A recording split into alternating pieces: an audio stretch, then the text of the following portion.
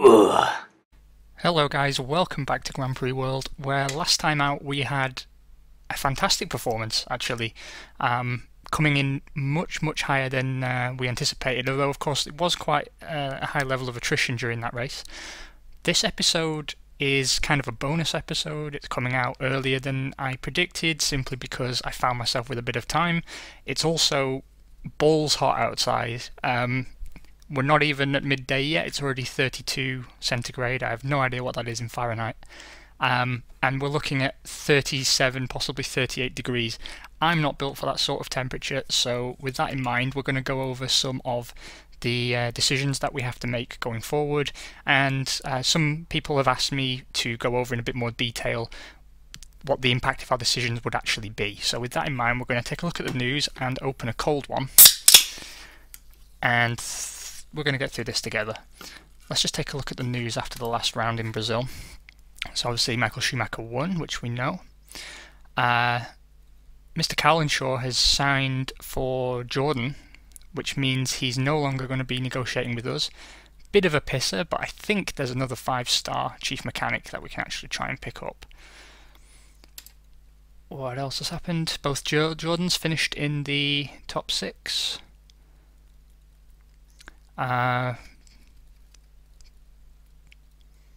What? I'm sorry, some stuff just fell over on my desk. I don't know what happened there.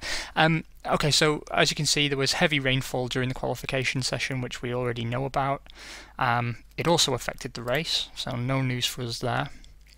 Apparently, our cars were too slow. The drivers are not particularly happy with our power deficit. There is a power deficit. I don't think there's any denying that really, but I don't feel in the wet weather it affected us too badly. And of course, you know, we are going to do what we can do to get ourselves out of that situation. Heinz-Harald Frentzen has signed for Ferrari, and it seems to be a direct swap with Michael Schumacher, who has signed for Williams.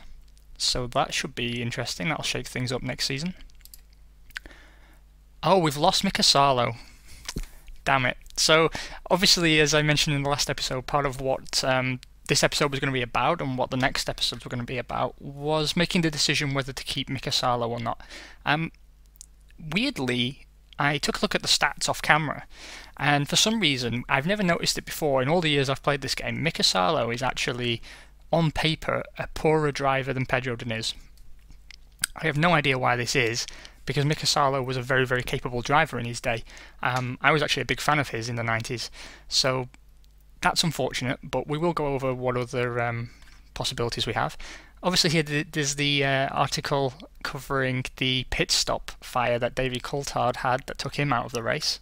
I have to say, that's actually the first time I've seen that reason appear for not finishing a race, so that was very interesting. I think he's the only 5-star commercial manager has signed for Benetton. Not too jealous about that, as we've been over before. His commission level is going to be huge. I don't think it's actually going to do them any favours, budget-wise at least. Adrian Newey is going to Ferrari. That's fine, we weren't interested in him.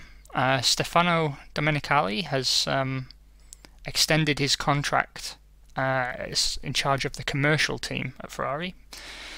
McLaren have signed Rory Byrne.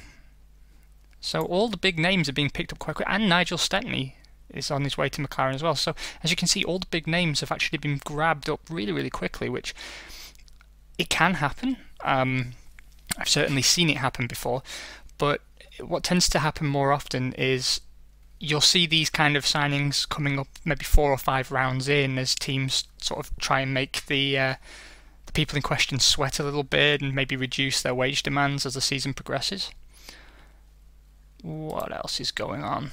Williams have already signed a sponsor, so that's very good. They must have put some fair resources into that, or maybe they already had some kind of good relationship there. Jordan have signed Jean Alesi, which I believe was a real move. I don't think it happened in 1998 for 99. I think it might have done actually. Oh well, art imitating reality, I suppose. We've lost John Barnard to Jordan, but that's fine. We didn't want to spend 2 million on his salary. It is unfortunate, I suppose, that we couldn't retain him. He is one of my favourite designers, but not really much we could do. We finally have the regulations for next season shared with us by the FIA, so that's really good. Sports journalists have voted Alan Prost as the worst manager of the month. Likewise, presumably the same number of journalists have voted Luca Di Montezemolo as manager of the month. So congrats to him, or the virtual equivalent of him. What may not have escaped your attention is this up here. This is excellent. I have no idea where this is coming from, so we're going to take a look at our budget really quick.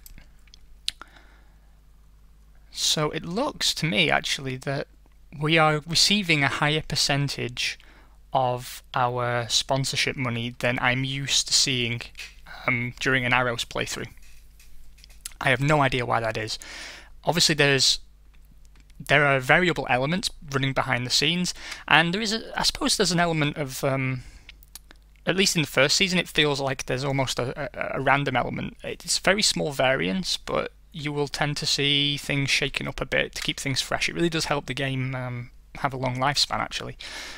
But that is fantastic news for us. We don't really want to spend too much of that, as we went through last time. It's going to cost us about $1.5 million to build our cars at the end of the season, so we need to keep that sort of money in the bank, plus a bit extra to cover our operation costs.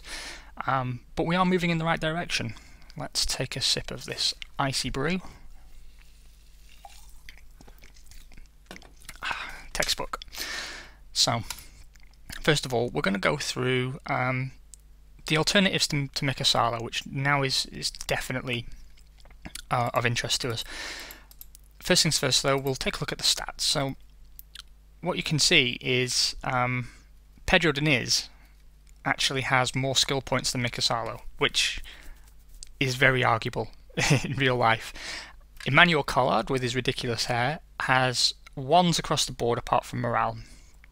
Now, morale is kind of important. It's more important with your department heads, but it's kind of like a performance multiplier, and if guys have got full morale, then you're going to get the absolute best out of them, and the way to keep their morale high is to deliver good results on track, which you can end up in a bit of a spiral actually, playing as a midfield team. If you get very unlucky and you lose a team sponsor between say 99 and 2000, and suddenly you come into 2000 with a budget $20 million lighter than you had in 1999, that's inevitably going to affect your ability to develop the car, and your performance can decrease, which then decreases the performance of all your department heads and your drivers, and you end up with this spiral where you can't sign sponsors because your commercial director has terrible morale and isn't performing at his best, and because he's not signing sponsors, you can't improve the performance on track with the resultant money, which means your drivers become demoralized, and it's a very difficult thing to control. What's best to do, I find, is when you know you're going to develop morale problems, if you can avoid signing long-term contracts with drivers at least, then that's definitely the route you should take. That wasn't an option for us because we need the Diniz dollars. They are very important. However, I'm not too concerned. 2 morale isn't great, but I've got a feeling 1999 should deliver some level of improvement for us, so that'll be cool. We're still going to have a John Barnard designed car next year. He is a 4-star designer. I think, to be honest, we're going to see, provided that we deploy him to the best of our ability while his morale is relatively high, we're going to see a good design come out next year. Anyway, moving on.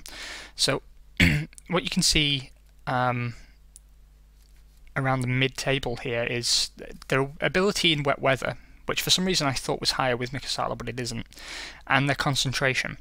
In particular, concentration is important from the standpoint of making errors. The higher a driver's concentration and skill, the more you can push them.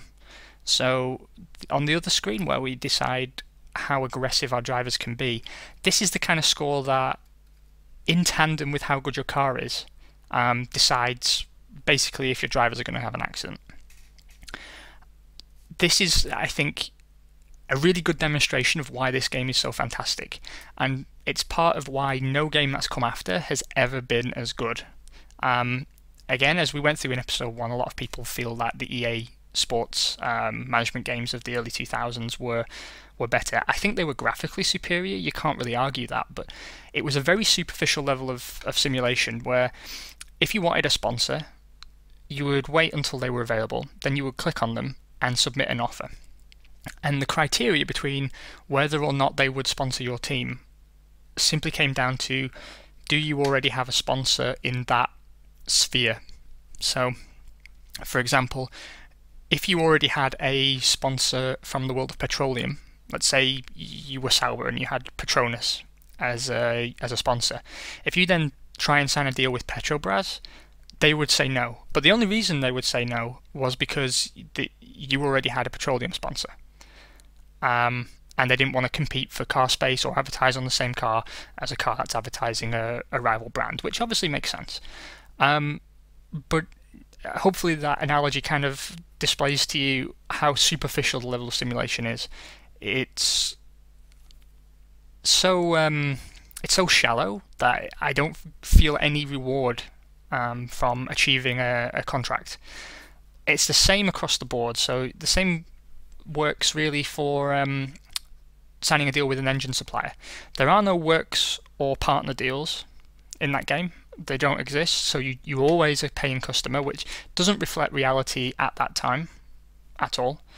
And so there's the tactical element is almost sort of lost. All you've got to do to increase your budget really is be quick on the draw and try and pick up the big money sponsors as soon as they become available. And I don't know, maybe I'm playing it wrong, maybe someone out there knows how that game works to a level that I've never been able to interpret, but it feels to me a very hollow experience. It's undoubtedly prettier than Grand Prix World, but it's nowhere near as good. The reason as well, I suppose, is this game takes into consideration stuff such as personal relationships. So, you can have something akin to the Ross Brawn Michael Schumacher relationship develop, which means it makes both parties easier to sign, provided you already have one signed, and you can develop this kind of synergy. And having a synergy between a car designer and a driver can be a fantastic thing, because you're going to have a very healthy symbiosis between the driver and the car, simply through the understanding that the designer and the driver have developed of each other. No game, I believe, since this has gone into this kind of level of detail, and they're all poorer for it. In my opinion, there is no excuse that almost 20 years after this game, no one out there has been able to produce a simulation of this level. The great thing about it is, aside from being a very complex simulation, it's very, very accessible. I don't feel it's overwhelming. There are some details that you do have to look up in the manual, which I'm going to go through when we're looking at the engines in particular. But hopefully this is expanding on what we discussed in the first episode, and it's kind of helping you understand the game, and for future episodes it might help understand why I'm making the decisions I'm making. So anyway, we've digressed far enough. Let's take a look at the possibilities. So what we can see is we had Mika Salo for 1.92 million a season. I'm not going to count bonuses for this because there is absolutely no chance in Season 1 or Season 2 of us having to pay these bonuses out. We can promise the world, very much like the Liberal Democrats. Now, we could sign Emmanuel Collard for a mere 40,000. We could promote him to a race seat. But again, this would have to be a long-term investment.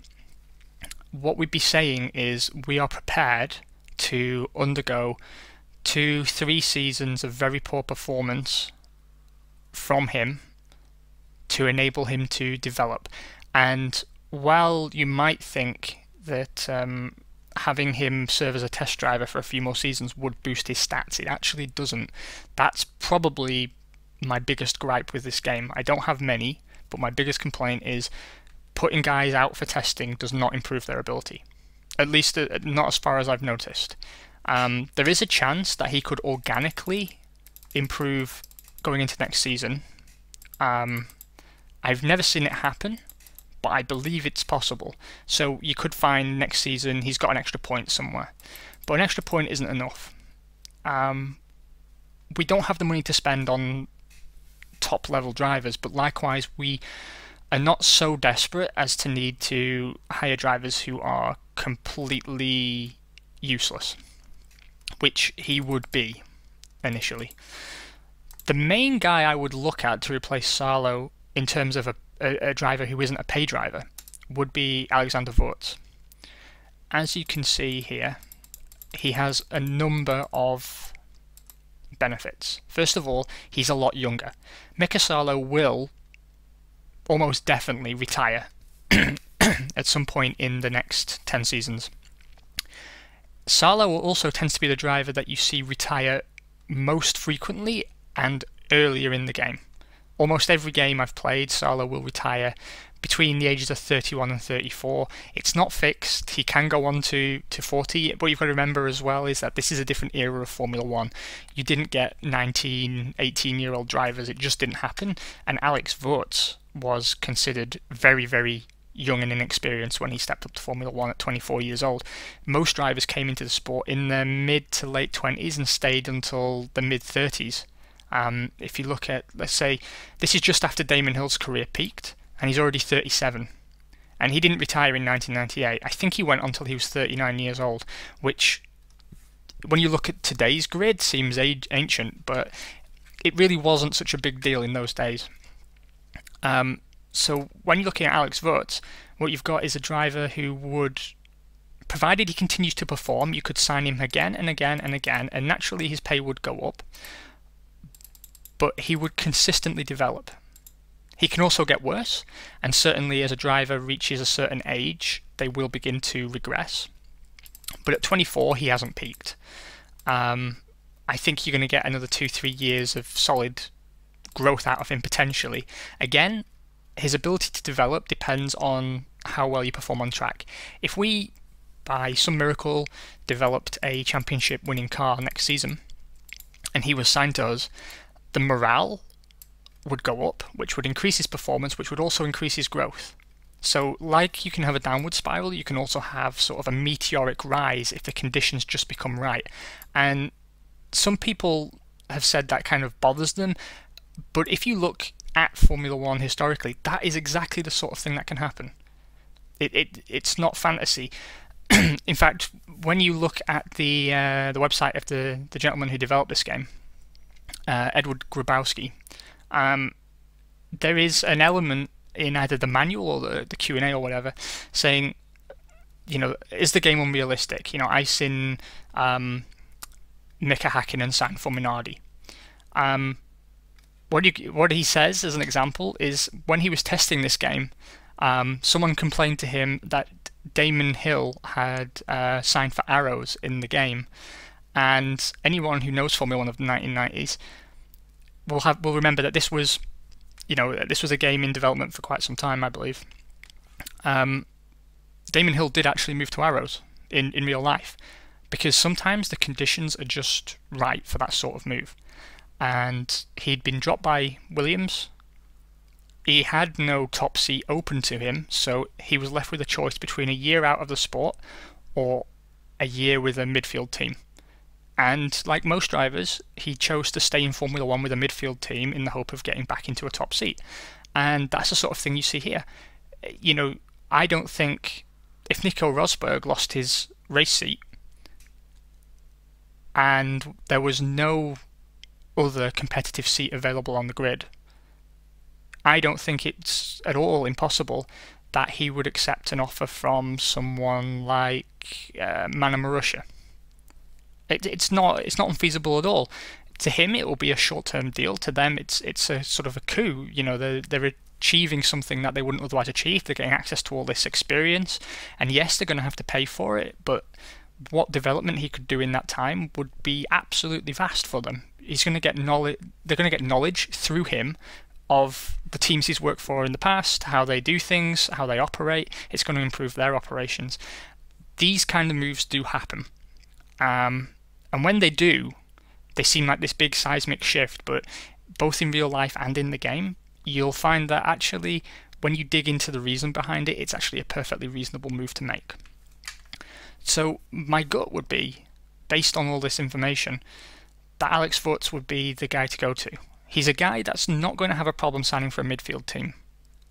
He's a guy that's quite young, he's already very capable, his wage demands are much lower than Salo's, and we could probably get him for less or the same as we're currently paying Salo, and that would represent a massive step forward for us, I believe, or at least potential step forward.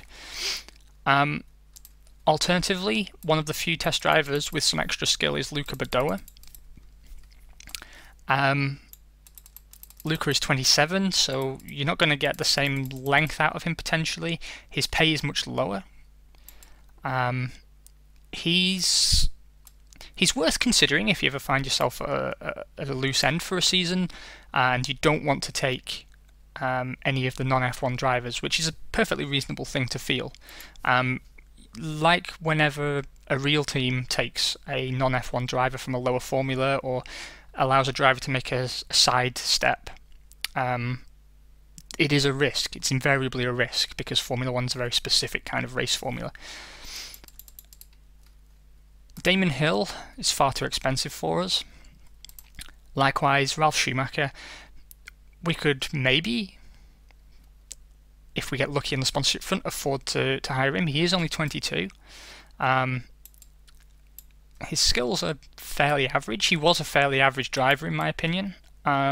Controversial opinion, but opinion nonetheless. He's not really all that interesting to me, to be honest. I don't think his performances really transfer very, very well. And while he does have a decent speed and skill level, and his overtaking skill is far superior to Mika Salo's, his concentration is too low, which again is very similar to real life. If you remember, or you look back at Ralf Schumacher's career at Jordan and his early Williams years, he would bin it pretty frequently. He was not a guy who was shy about going off the track into a wall. It happened to him more than I think he would care to admit. Mika Hakkinen, one of the best drivers on the grid, as really he was. Only 29, so not exactly a spring chicken, but likewise you're going to get a decent amount of time out of him, potentially, but obviously his wages will continue to rise, and starting at 7.2 million is a bit rich for our blood. Ricardo Zonta, 21 years old. Yeah, nothing's particularly spectacular. His morale is excellent at the moment. I mean, that is variable, it can change. But that kind of creates great conditions to develop him. The only thing that bothers me, I suppose, is that drivers like this, I feel, should come with sponsorship, as they would in real life, to kind of incentivize you to take a risk on developing one of these drivers. I very rarely do it. I spend most of my time signing established drivers or pay drivers who I suppose are drivers who come with sponsorship. But what I mean is, signing him should come with a sponsor on the car, if that makes some sense. You know, when you sign Pedro Diniz, in real life he was backed by companies like Parmalat. But if I want Parmalat on my car and I want their sponsorship money, I have to sign them as part of a separate contract. It would be good for any future management game to have drivers that come with a sponsor, and sort of as an incentive to develop a driver when there are better drivers out there. Moving on, Shinji Nakano, he wanted a 4-season deal. He is only 26. His stats don't look very, very good, but he's a driver that I found in this game performs really, really well, actually. His greatest strength is that he tends to develop really well on the skill front, and I've actually won a championship with Shinji Nakano. He's definitely worth a look. Absolutely. Plus, he brings almost 3 million into the budget. Unfortunately, he won't work with us at the moment, but he is definitely worth considering. Likewise, Esteban Tuero, he's a guy, 19 years old, comes with 3.7 million in backing. Not great skills, but he's a driver who, in almost every game I play, on Grand Prix World, ends up having a pretty solid career. And very often I've actually seen him in a race-winning position at teams like Ferrari. He does tend to develop really, really well. So maybe we won't sign him to begin with, but he's definitely someone that we'll keep an eye on. And I believe he stays as a pay driver almost the entire way through, if not the entire way through. So he's someone that we really want to keep an eye on over the coming 2 to 3 seasons, and maybe in the early 2000s, if he comes along as well as I believe he has the potential to, that's someone we could pick up and pick up the budget. So definitely worth keeping an eye on. Laurent Redon, 24, nothing to write home about. Panis is very interesting. 2.8 million, 2.08 million.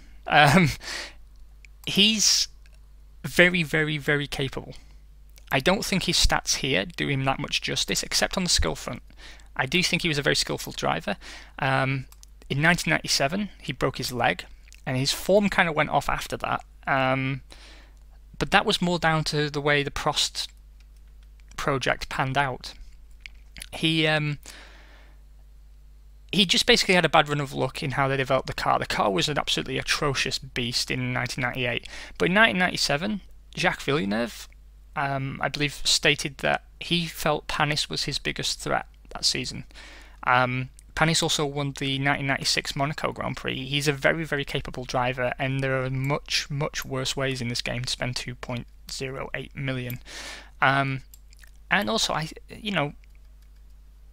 there's not really much to complain about with those stats. I believe you could win a championship with him fairly easily. Of course, you've got to deliver him the car to do that, but he's very experienced. He's still got another 4 or 5 seasons at least. Yeah, he's someone we could definitely consider. Stefan Sarrazin. Again, we're not going to look at Sarrazin until next season. His wage demands are very, very low. He's only 23, but we need Prost to develop him. What's very interesting is, I don't know if Trulli is injured or not, but he has been demoted out of the second race seat. This is going to make him incredibly easy to sign if he's not injured. And Trulli is, like Tuero, one of the drivers who tends to go on to have some of the strongest performances down the road. I've won more championships with Jarno Trulli than any other driver. 23, Italian, 1.4 million. His speed needs some work, but again, that's something that can come up, as can his concentration. He was a very, actually all through his career actually, he was a sort of driver who could put in an amazing one-lap performance in qualifying and then throw the race away. And that is something duplicated in his early seasons in Grand Prix World, in my experience. However, it still stands that I've won more championships with Jarno Trulli than anybody else, so absolutely worth a look. Jean Alesi, excellent driver, very, very excellent driver, but unfortunately getting on a bit. It's debatable whether he can maintain the same level of performance. His concentration has already dropped. But you can't argue with that experience. Unfortunately, 6.4 million, too expensive for us. Moving on. Johnny Herbert, very much like Alesi, but less exciting. 3.04 million a season is about half the cost of Alesi for more than half the skill. So again, not necessarily a bad investment, but certainly a short-term investment. Still a bit too rich for our blood. Jörg Müller, German, 48,000 a season. Yeah, nothing exciting. Barrichello is a great investment. 25, so plenty of time to develop him. He was 25 once, I know it doesn't feel like it. 4.1 million a season, probably going up to about 4.3 if we were to try and sign him. He's a driver who would conceivably sign for us. His greatest strength is that he very rarely bins it. And historically that was the case as well. Plus he's fast. He is a fast driver. He's someone that if we had the money would be up there. Definitely. I'd rather, I think, invest in him than almost any driver that we've spoken about thus far at this stage in the game. Later I'd probably opt for Trulli or Wirtz, but he would definitely be, if you're looking to make a big gain straight away and you know you're going to have the money on hand, you can go a lot worse than Barrichello, I feel. Likewise, Jan Magnussen, just no, just don't. There is no such thing as Ricardo Rosset, we're not talking about him. Takagi. Takagi was actually a solid driver. I don't think these stats do him justice. He came into F1 with a lot of fanfare and he did amazingly well in the Tyrrell, actually. He got some performances out of that car that the car didn't really deserve, and I think the scouts who put together this data, by the way, all the driver data for the first season comes from numerous sources, kind of football manager style, if you will. So, you know, people within the motorsport world gave their opinions and the game developers made the stats accordingly. But Takagi is solid and he brings 6.4 million. He's unfortunately wanting a bit more out of us than we're prepared to give him, but definitely worth considering. Andrea Montemini, 33. He's a bit old to sort of develop at this point. I couldn't really recommend him. His skill levels are too low. He's a bit too old. The less we talk about him, the better. John Newhouse, who's obviously supposed to be Jacques Villeneuve. Again, one of the best drivers out there. 26, so you're going to have a bit of time from him yet. Not very good in the wet. What more can you say, really? I mean, I can't see why you would pick him over someone like Hakkinen, to be honest. But yeah, that's it. I mean, Hakkinen's cheaper and he's better. That's the end of the story, really. And then we've got Juan Pablo Montoya, who in this game is terrible, and I don't know why. Again, you can develop him, but he's only 22, so you're going to get a lot of chance to develop him. But I've never felt that investment pay off. I have tried to develop Montoya, it's never worked out for me. I don't know why. The remaining drivers are all non-F1 drivers, often very, very young. You can get some great performance out of them, and occasionally the system will throw out one of these drivers with massive sponsorship. So keep checking these, because I think in 1999 you will find drivers bringing something in the region of 10 million a season, and it will be one of these non-F1 drivers, so that's someone we'll come back and look at. But the only variance between them tends to be their age. Loretti here is actually developing quite nicely. 24 though, he's at the older end of the spectrum for the unproven drivers, but he's the one, if I am going to develop a non-F1 driver, he's the one I tend to recommend unless one of the others brings the cash. The cashola is incredibly important, and it's a big incentive for developing drivers. So what we're really here to look at, and we're going to make all our big decisions in the qualifying episode that goes out on Wednesday, what we're really here to look at in a bit more detail is the engines. Incidentally, by the way, Ford will not give us a works deal, which is a kick in the pants like you wouldn't believe. We really needed a works deal, really. So now that's got me thinking that actually we might look at Mugen Honda. Well, we know we're going to get a partnership. But yeah, what I didn't show you previously and what I'm here to show you now is this button. This here is a side-by-side comparison of the first spec of each engine for 1998. So these do develop, but I believe what you see is the first engine they brought to that season, and it's kind of a guideline for showing you what this sort of data produces. There's no guarantee. It could be, even with less research and development, Ferrari next year could produce a better engine. You can also have like Ford come out with an amazing engine. It can happen, but it's a good guideline to look at what teams brought this season. And what you're looking at with engines is, this is sort of, I think it's kind of fuel efficiency, so how well it extracts power, but also, you know, how friendly it is to fuel usage. This is heat. Obviously, the Peugeot there generates a lot of heat. Sorry, no, the Peugeot's got excellent cooling. That's what I meant to say. Again, the red end of the spectrum indicates a negative the green end of the spectrum is a positive. So both the Mercedes and the Ferrari don't handle heat as well as the Peugeot does, but likewise they deliver more on power. Leistung is power. Here we've got reliability, responsiveness, rigidity, and weight. If you ever find, and I'm a bit of a cheat here, this is something that really I think is rewarding to find out for yourself when you try this game, but if you ever find that you're going through rear wings a lot, like your cars are dropping out with a rear wing failure, this is the reason why. The engine is sending vibration through the stem of the rear wing and it's causing a failure.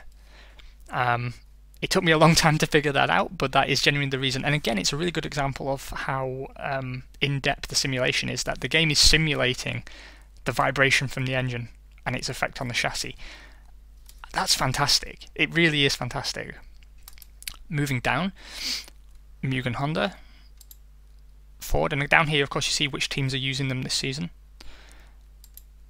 Mechachrome and Hart. Hart is really Arrow's engines. I believe they kept the Hart name in this game to stop you feeling the need to use your own brand engines. But at this point Hart had been bought by Arrows and the engine was called the Arrows V10. And they did develop it themselves.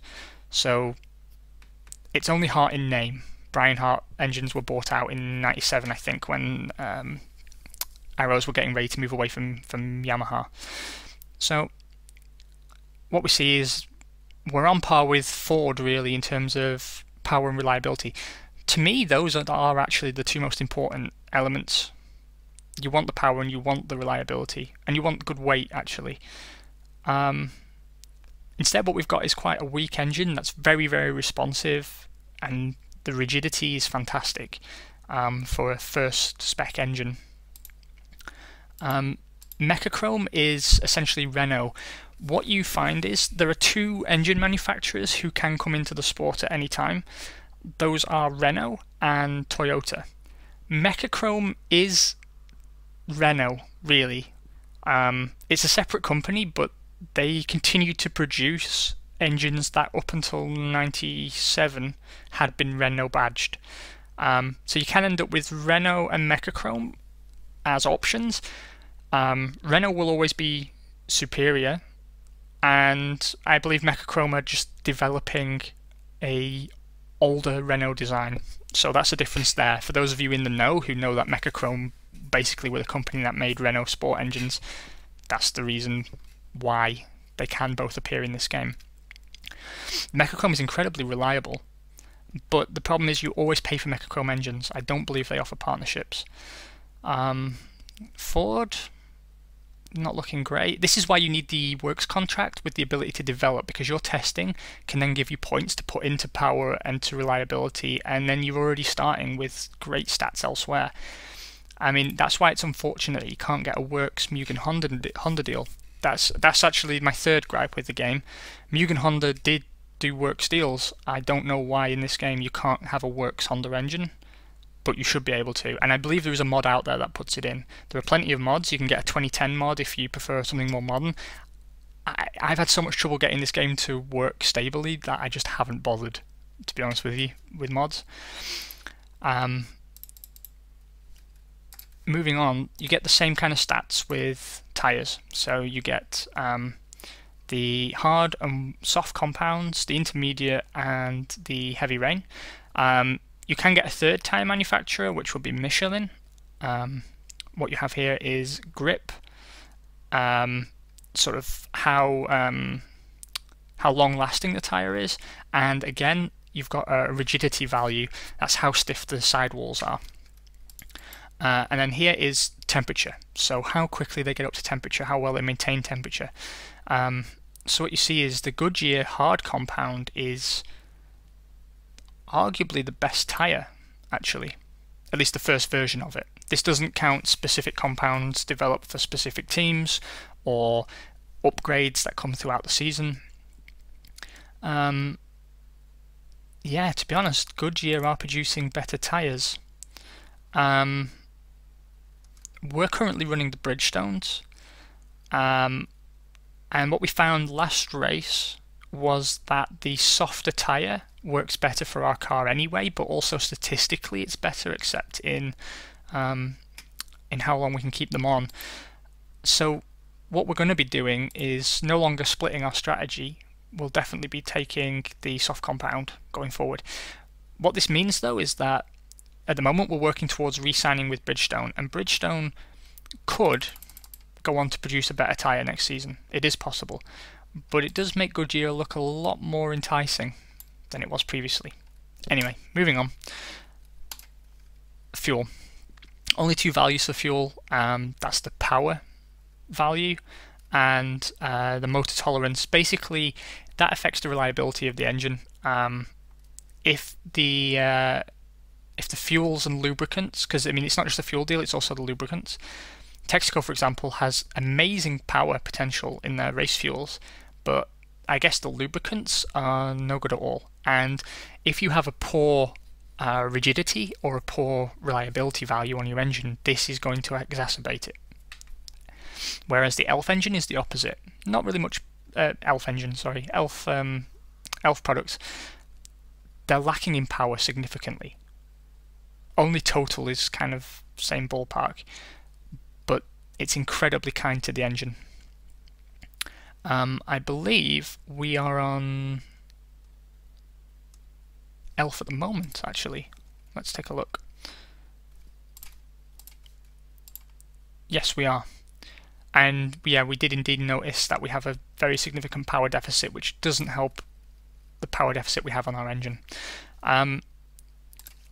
These are the sorts of things we're going to be looking at in the next episode and in future episodes, and I hope this video has kind of helped explain the decision-making process, what to consider, and kind of shown you a little bit how deep the simulation actually goes, because when I'm just playing through, if I don't show you these things and explain the significance of certain details, you're not going to truly appreciate, because outwardly the game doesn't look all that complicated, but all these things are calculated in the background.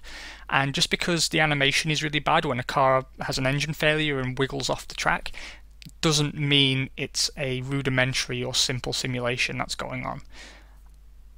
Thank you very much for joining me. We will have the decision making and qualifying episode on Wednesday, I believe, on the new schedule. So race will be next Saturday or Sunday, and I will see you on Saturday as well, actually, for the F1 2015 launch video with Simon.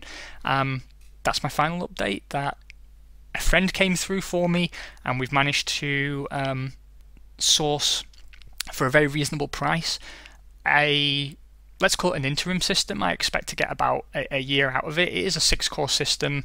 It's going to have the graphical grunt to do a large amount of what we're going to want to do, but given that I want to look at Star Citizen in the future and be able to deliver you videos in excellent resolution, excellent graphical fidelity, in about 12 months' time we are going to need to upgrade again. But the most important thing is it's not going to affect the 2015 Corp season with Simon. So good news there. Okay, so thanks again for joining me. It's always a pleasure to describe how this game works. If you have any other questions, slam them below. Otherwise, I will see you for decision time and qualifying for Argentina on Wednesday. Have a good one.